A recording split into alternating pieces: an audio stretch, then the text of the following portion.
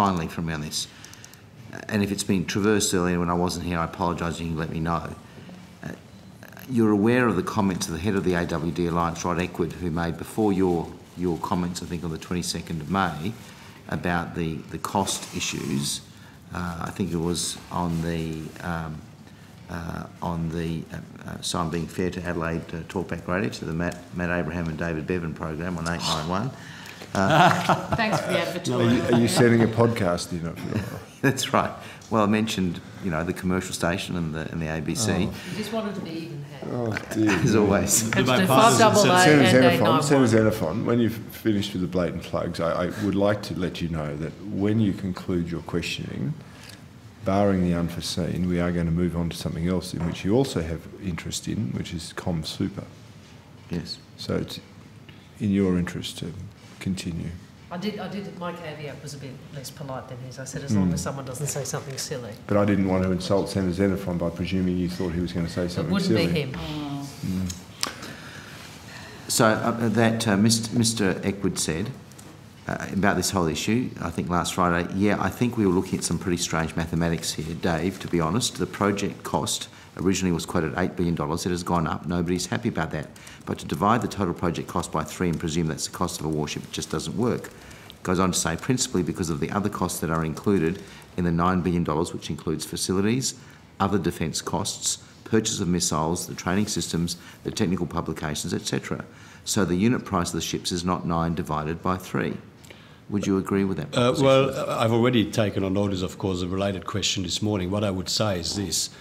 From when this project process was started to the completion, based on what we know today, we will have incurred expenditure in excess of $9 billion, and the outcome at the end of the process, whatever the various inputs, the outcome at the end of the process will be 3 air warfare destroyers. So while you might want to argue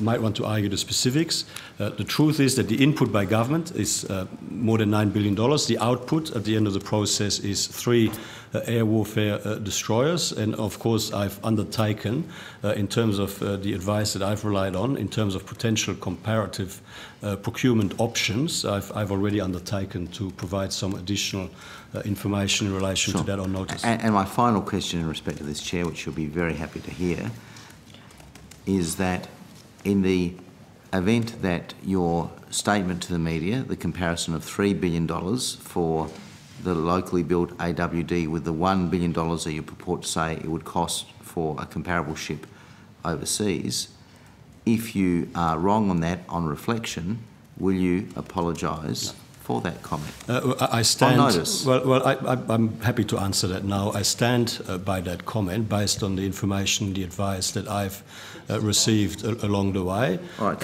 Can you please table to this committee the information and advice that you received that forms the basis of your assertion of the $3 billion to the $1 billion comparison? Well, just show us the evidence. I've already indicated to you that I will be providing on notice the response to the question, similar question that you've asked earlier. This is different. Provide us the material that you purport to rely on. Where you just slag off at the local workforce and the ASC. Well, I obviously don't agree with that characterisation. Well, it's a very simple proposition. That sort of hyperbole doesn't assist. It's a very simple proposition. Well, right? no, it's not silly. It's not silly, Miss.